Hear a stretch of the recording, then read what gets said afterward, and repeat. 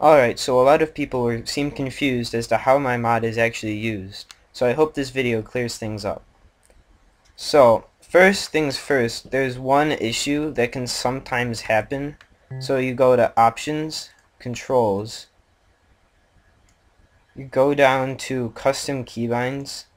So if you ever get an error message that looks something like this, where you have a non-remappable command, that means that there's a file in your add-ons folder that you might have, or in your config folder that you might have accidentally deleted, and that would normally like save and like prevent that error from happening. So what you have to do is go to defaults and select your settings and then click apply.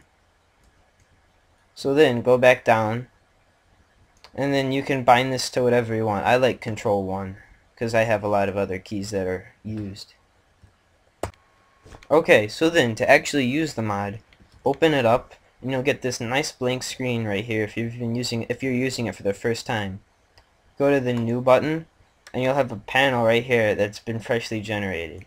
So in this larger box you type in the command that you want to run. For example, if you type in yaw 300 semicolon save, then you go to options, controls, scroll down and you'll have a new keybind that has just appeared right here. So bind this to whatever you want, click done, and then every time you hit R, that command will be used. Now what yaw does is as you can see, it rotates your character 300 degrees to the right. So you can do like even negative 300 there, and now every time you press it, it'll rotate you to the left.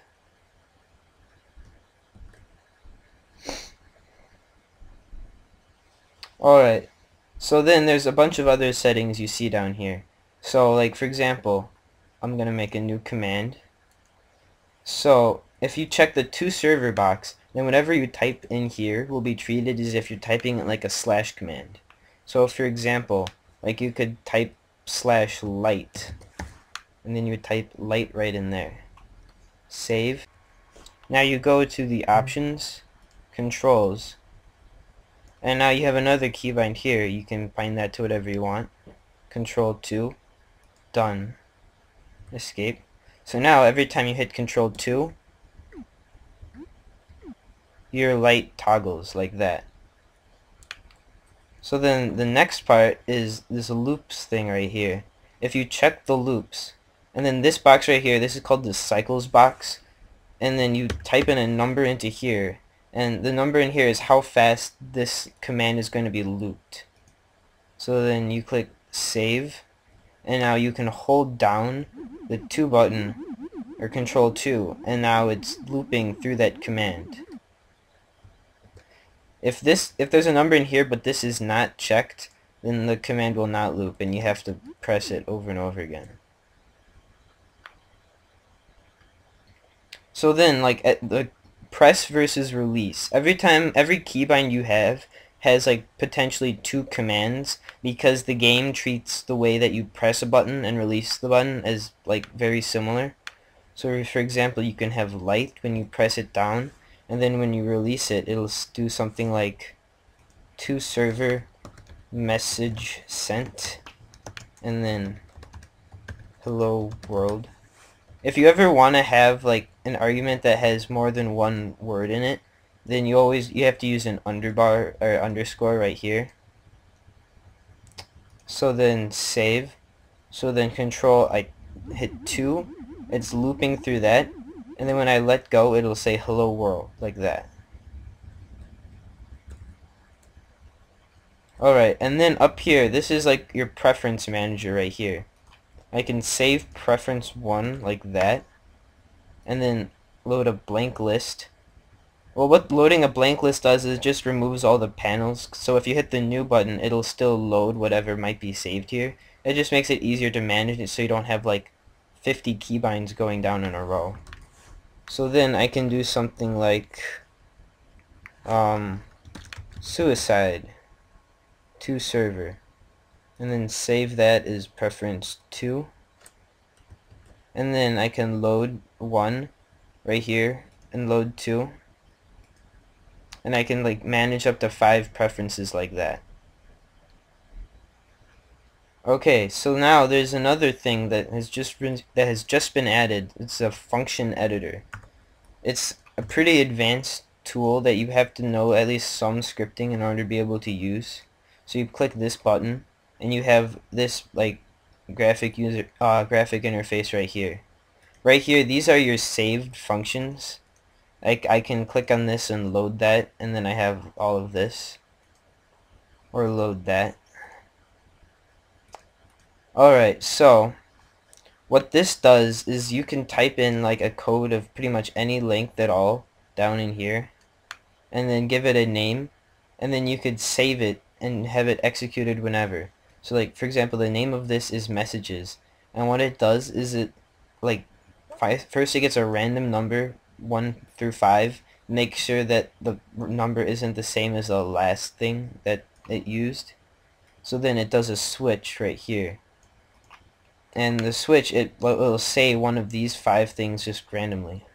So if I say F colon messages, then save, then every time I use that, it'll say one of those things randomly without any repeats, because a repeat will cause the chat filter to kick in and give you flood protection. So then let's make a new one. So for example, if we wanted function my function right here, and all this will do is echo hello, this is a test. You can save that and then do function my function, save, hit that, and then right here it'll say hello, this is a test. Alright, so then there's another setting right here called auto exec, and what this does is that when this is checked and then your function is saved, for example, if you had something like, if you actually had like a function written in here,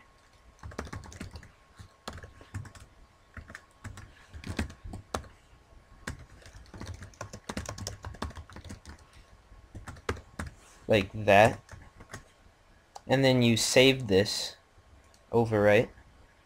So as you can see in the console, this was automatically executed, like I didn't even have to use this keybind. And now I have access to the function lol test whenever I want. This is really useful, so now you can actually like write your own functions in game. So I guess that's it.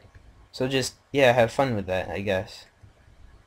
Okay, so then there's one more interesting thing you can use this for. So I'm gonna minimize that. New keybind. So then I could have something like mousefire 1, which is click, and then schedule, something like 25 milliseconds, false, evaluate, mousefire 0, which is unclick. So then I could loop this for something like 50 milliseconds, save, make sure it's binded to a key.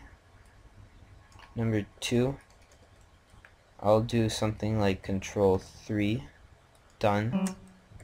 So then hit control 3, and you can see I'm flailing my arms faster than you could probably click. A lot faster than I can click, that's for sure. But then, like, another way, instead of having like a jumbled up line of code right there, you can just do new function rapid fire, mouse 1, schedule val